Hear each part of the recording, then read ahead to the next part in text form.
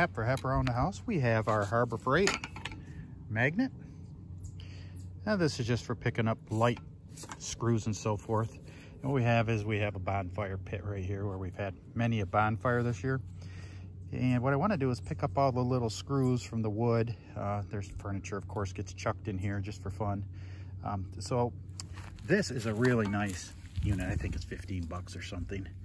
But you have a magnet in the base, and then there's a shaft that goes up and pulls the magnet away from the plastic. So the further the magnet gets, obviously, the less magnetic power it has. And as you pull this up, it'll drop everything off of that. So let's see how it works.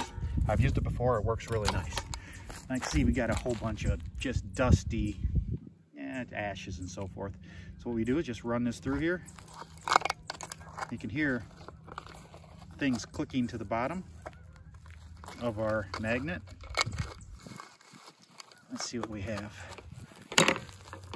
See how that garbage it pulls out? This thing works fabulous. Now what's really cool about this is you don't even really have to bend down to get stuff to fall off. Watch. Pull it up. Watch this. This is cool. See that? Drops it. And it drops almost everything. What do we have left on there?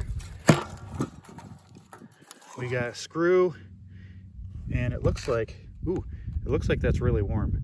So I'm obviously getting a little ahead of myself here because that stuff's still pretty warm. So I'm gonna have to give it a little time, but it does work. It works really nice.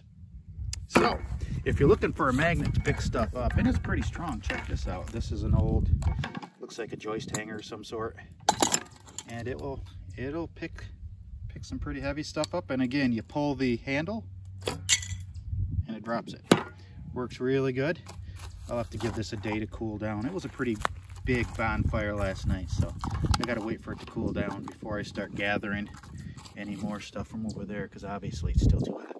Hap for Hap around the house. If you're looking for a magnet that works really nice, Harbor Freight sells these. Again, I think it's 10 or 15 bucks. If you liked the video, hit the subscribe button, hit the like button. See you next time. Thanks for watching.